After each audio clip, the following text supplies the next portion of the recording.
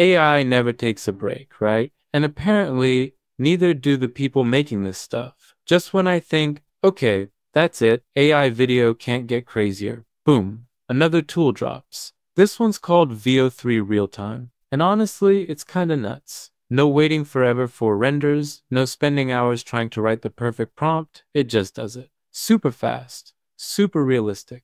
For most people, the biggest hurdle to using AI video generators isn't the technology itself. It's the prompt. You have a simple idea in your head, like a cat playing a guitar, but turning that into a prompt that produces a masterpiece is a real art form. You have to think about camera angles, lighting, style, composition, and a dozen other details. Well, VO3 is designed to be your creative partner. It has a powerful built-in AI enhancer that does the hard work for you. Let's walk through how it works. The interface is incredibly clean and simple. You have a main text box labeled Create Your Vision. This is where you start. You don't need to be an expert. Just write down your idea in simple, everyday words. For our example, let's type, a girl pole dancing in the rain. Now, here's the magic. Instead of hitting Generate right away, you click the Enhance with AI button. In seconds, VO3 takes that simple phrase and expands it into a rich, detailed cinematic prompt. It adds specifics like joyful expressions and raindrops creating shimmering effects. It describes the camera work, including tracking shots, zoom-ins, and a slow-motion dance sequence.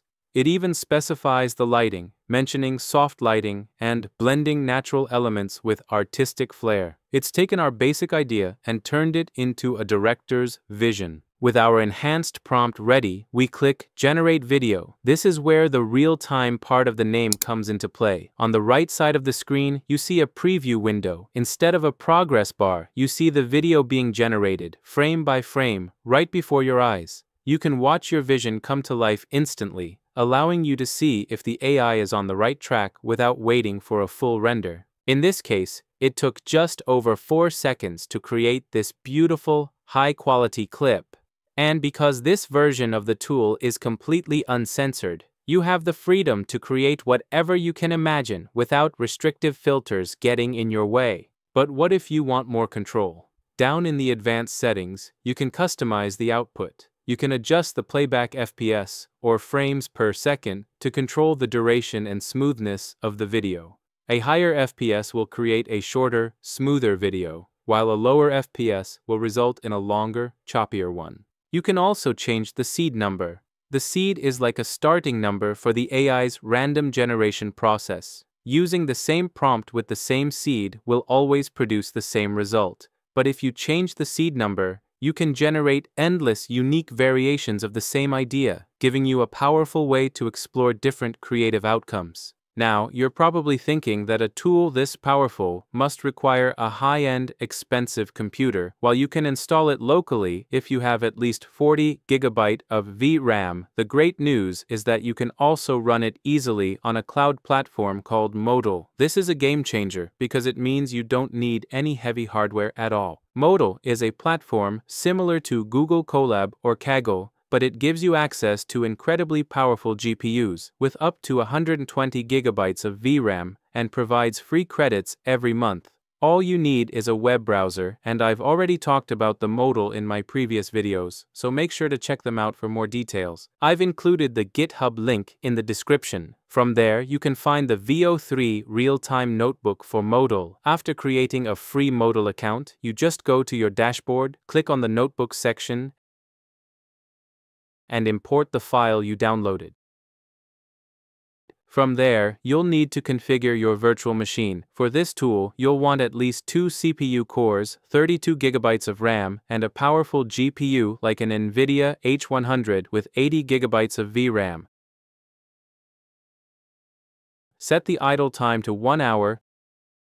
Start the kernel, and you're ready to go. The notebook has all the installation steps laid out. Just run the clone cell, then the requirements cell. Before you run the main code, you'll need to make a few small edits to the requirements and app files to ensure everything runs smoothly. Specifically, you'll need to adjust the NumPy version in the requirements file to match mine if you're using a different one. It's not a big deal though. If you get any errors later, you can just install it separately in a new cell. Also, make sure to set share true in the main app file. Since we're running this on the cloud, the local port won't work, so we need to share the port to launch the Gradio interface. To get this done, we'll need to download 2 files from the repo. You can see them in the directory. The model doesn't let us edit files directly, so we'll grab the requirements and app files first. Okay, so here I've downloaded both files, the requirements file and the app Python file. Let's first edit the requirements file. As you can see, I've already updated the NumPy version to match mine, so make sure your version matches as well. Then let's edit the Python file. You can use any editor, but I'm using VS Code here. You'll need to scroll to the end of the code, and on line 783, you'll see the share argument, which is currently set as optional for Gradio sharing. We need to hard code this because we're using a cloud platform, and we can't use the local Gradio port. We need a shareable URL for our space. So, let's hard code it to true with a capital T. Just remove the argument and replace it with true. That's it. This is the only thing you need to do. Now, when you run the app, it'll generate a URL for you that you can access from any browser.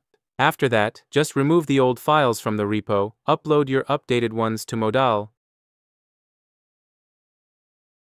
then just run the requirements cell to download all the dependencies listed in the requirements file. Before you run the last cell, make sure to run the ffmpeg one. It's super important. We need that library for the setup, and it'll download all the required files. Once that's done, just run the final cell to launch the VO3 interface and get your public link to start creating. Okay guys, the last cell takes a while. It's loading all that power.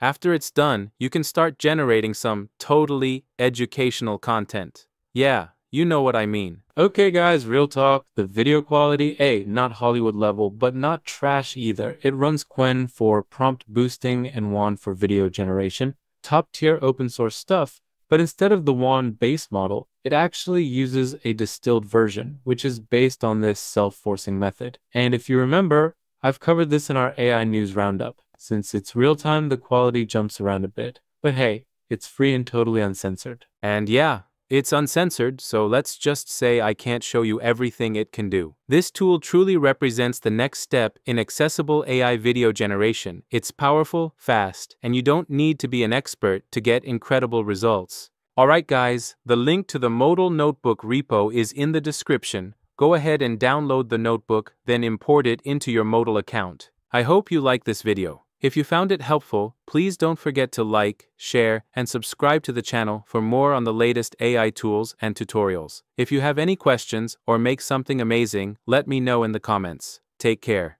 That's the end of today's show. Thank you all for your support and watching. Please like, subscribe, and leave comments. If you have any questions, leave them in the comments section.